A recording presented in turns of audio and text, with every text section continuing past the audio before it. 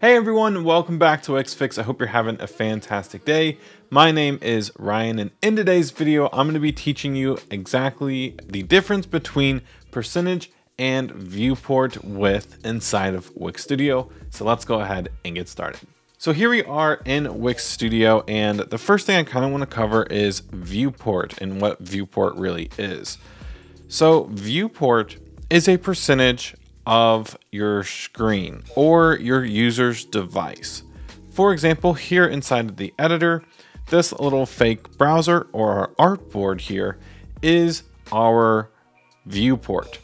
So everything right here, all the way down to the very bottom of the screen, this is where our viewport is going to be for our editor. Now, depending on your user's device, they could be seeing your website on a big monitor, a laptop, a tablet, or even a mobile device. So their viewport is typically going to be different than yours. So it is important that we design our websites and make them responsive in a way that is going to make it look nice for all breakpoints. Now, if I pull out this button and let's say we want to change it to a viewport value for width, we can press the three dots here, turn on advanced sizing, and now we have additional responsive options that we can choose from, like percentage and the viewport options here. Now, viewport width is a percentage of your user's screen size. So right now, if I set the width to 100 VW, you're gonna notice it spans the entire width of our editing size. Right now, our editing size is set to 1280, which we can view up here. So if I come over to width and I set this to a pixel value, you will now see that the width of this button is actually 1280 as well. Now I'm gonna switch this back over to VW, and just for fun, let's come over to the editing size and pretend that we are on a larger monitor. So we'll set the editing size to 1440. Once again, you'll notice that the button is still taking up 100% of the screen. And if we switch this over to pixels, you'll notice the width matches our editing size. This is exactly what VW is. It's a percentage of our screen, right? So just for now, I'm gonna set this down to 90. So now it's taking up 90% of our screen, right? And what I want to do is just copy and paste this button. I wanna bring this down here. And just for fun, let's actually switch the width from 90 VW to 90%. Now you'll notice that nothing happened. And that's because percentage is actually a percentage of its parent container.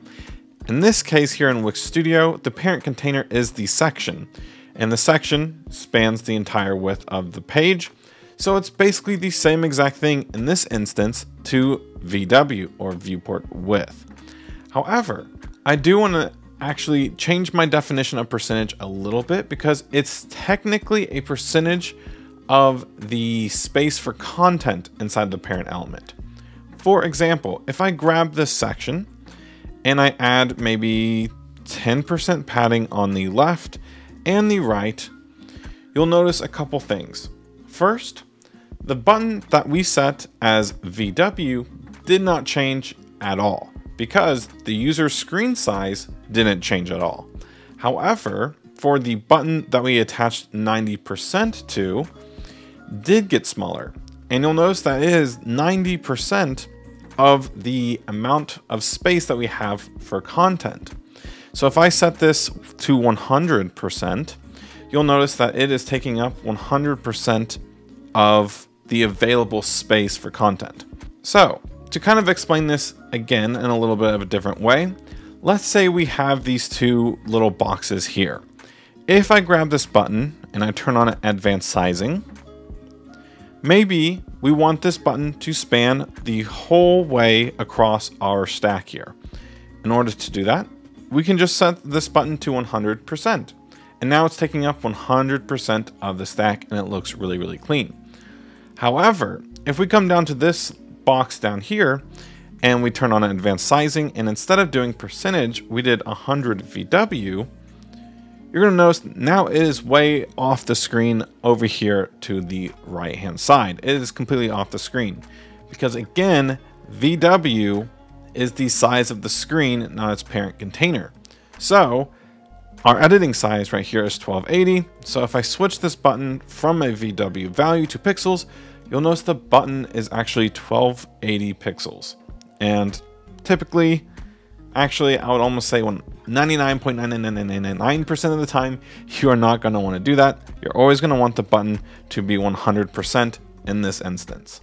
Now, when would you use VW versus percentage? Well, one example we kind of already covered over here. If we want something to span 100% of its area inside of the container, always choose percentage. However, there are certain times when you're going to want to use VW. For example, if I just create a section down here, and in this section, let's say we want to add a repeater. And in this section, let's add like 5 VW as padding on all sides. We'll go ahead and just do that. Let's grab this repeater and we'll stretch it. And maybe we want to have our spacing in between our repeater items be the same as the spacing on the outside. So with the repeater selected, we can come down to the layout area, and under the gaps, what we can do is set this to 5 VW. And now the space in between our items also matches the space around our repeater. And personally, I like doing this because it just makes everything seem like it's part of a grid and looks really modern and clean.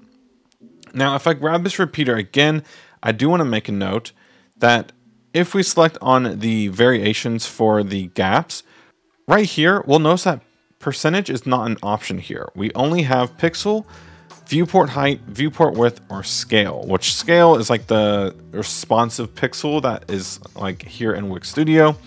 But I typically always go for viewport width here. But we don't actually have a percentage option here.